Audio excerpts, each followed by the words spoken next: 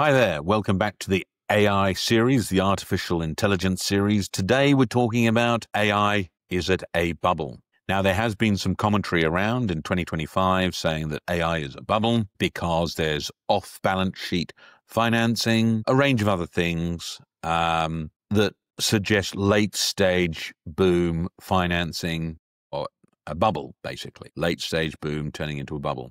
Now, the reality is that vendor financing is not new. Leasing, discounting, so on and so forth, that is not new. So I'm not concerned about NVIDIA's dealings with OpenAI, their commercial dealings, and neither should you, because those techniques that are being used are not new. They're as old as Babylonian finance 4,000 plus years ago.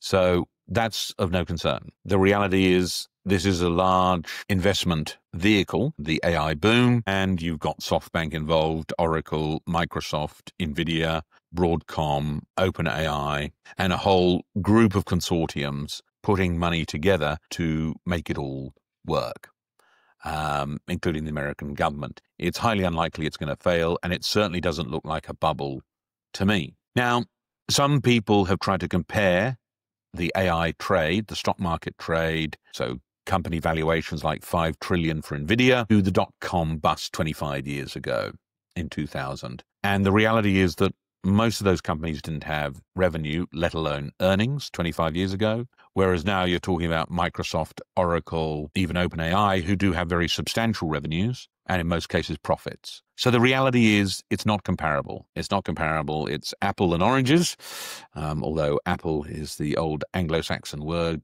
for fruit. The reality is that it's two different times, and there's other reasons for thinking that we'll come to in later episodes as to why the AI boom will continue and would even push through bubbles. Now, the stock market may not keep up with it. Okay, the stock market may have 5, 10, even 20% retracements in valuations because the valuations do look sexy. That doesn't mean a bubble's burst or the boom stopped. And as we've said in recent episodes, in recent written pieces, the reality is that a lot of deals, commercial deals, have been inked in 2025.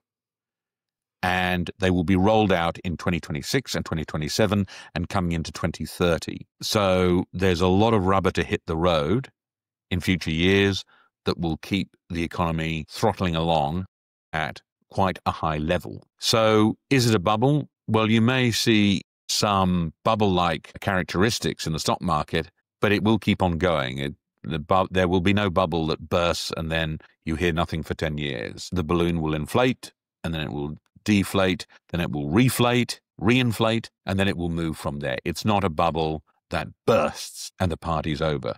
This boom is here to stay because it's got very substantial things underpinning it, from the understandable human impulses for curiosity and the wish not to be embarrassed by having a lack of knowledge, right the way through to the business and corporate world with the profit motive and the desire to be on top of the business and being almost paranoid about losses and loss of equity. So it's got all of those human underpinnings to it, as well as the historical reality of the last 150 years that we will discuss in the next episode.